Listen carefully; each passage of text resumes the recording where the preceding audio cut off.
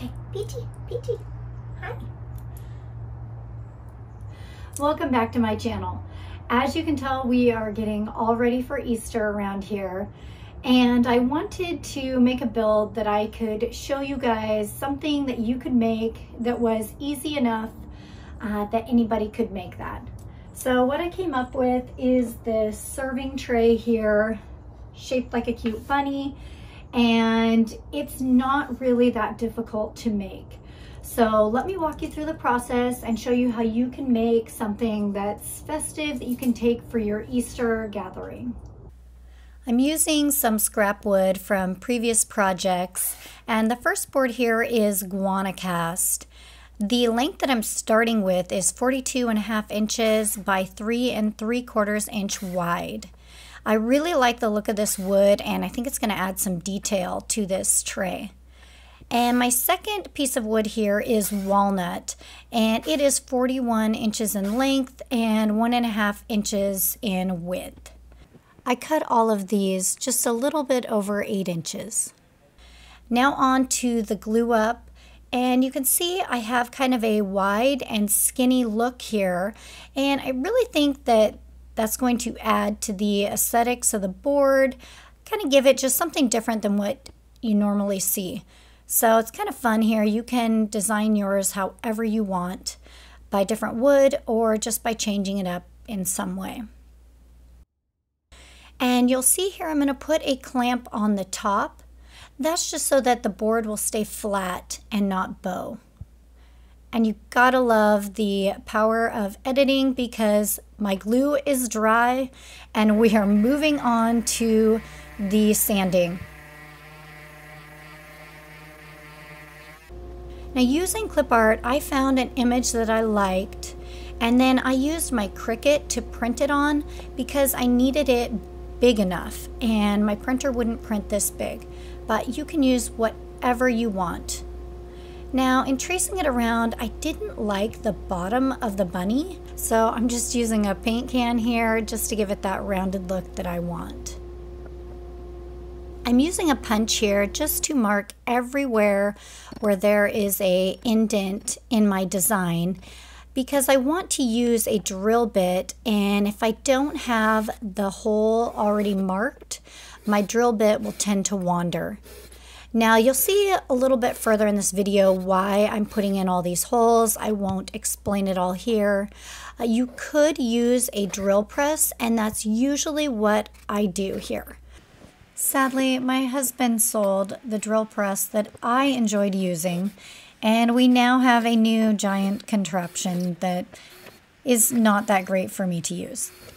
But I will get used to it. I need to get used to it.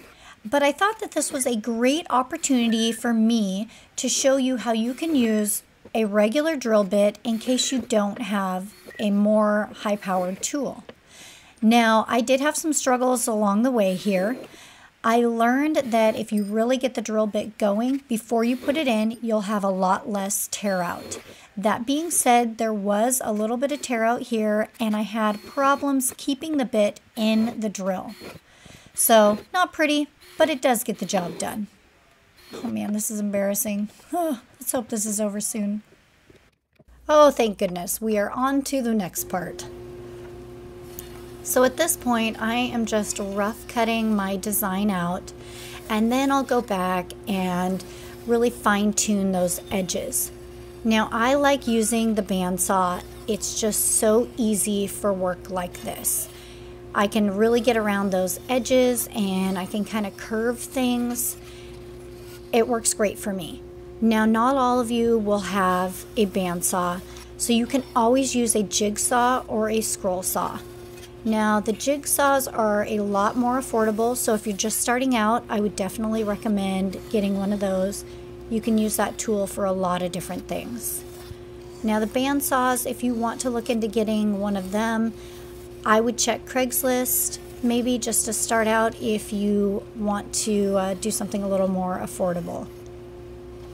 Now, the holes that I drilled in here do make this part a lot easier. I can just go right into the holes that are preset, and it helps with that curved area that I have in there. Now for the cute little bunny butt on this design, you could do this a lot of different ways. You could use a wood inlay. You could also cut a hole and put in something like marble or a different material, any that you would want to use. I prefer to use epoxy just because it's easy to pour in. You don't have to make sure that the wood inlay or whatever inlay that you're cutting is exact. To cut the hole in the tray, I used one of our old drill presses.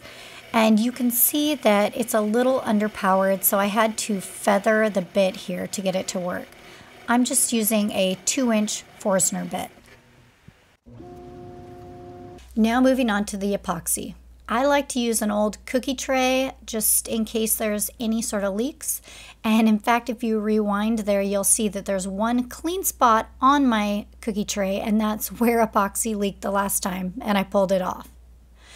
Now, I have a couple epoxy brands that I like to use. They're pretty foolproof and great for beginners.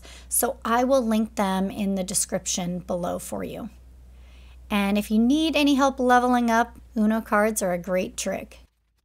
I'm just doing a quick sand with 150 grit, and then I'm moving on to the spindle sander. Now this is why I use the drill bit. I use the same drill bit size that my spindle sander has. So it helps me just really get into those areas, give it a nice smooth sanding, a lot smoother than anything that I could do by hand or with a hand sander. So I just wanted to point this out. If you have a spindle sander, this is a great hack, something that makes things really easy. If you don't have one, then you can always do those hard to reach areas by hand, or maybe even having that curve will allow you to get in with the sander. All right, now on to some more sanding, just with 150 grit here, just to make sure everything is smooth. And I use a little water on everything just to pop that grain. If you don't do this, the first time you get the board wet, it's going to be really rough and it's not going to be enjoyable to use. And my last sanding here, I just move up the grits to 400 and then it's finished. And the best part of any cutting board or serving tray is in the end when you get to put on that mineral oil and see your project pop and come to life. It's just so great to see what you have worked on for days, maybe even weeks. And there it is, the little bunny butt with the butt as the focus. If you look back in my videos, you'll see that I did a past Easter project that was a lot like this with small little Easter bunnies. Hope you guys have a happy Easter. Thanks for watching.